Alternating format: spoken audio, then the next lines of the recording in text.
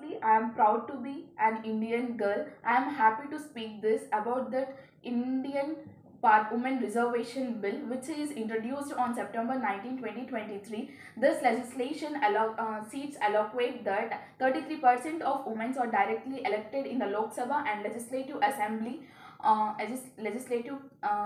for women. Reservation of seats for women in parliament empowers the women in society and encourages women in equal participating in political and parliaments. Women have equal rights to enter the parliament and in Lok Sabha as like the men.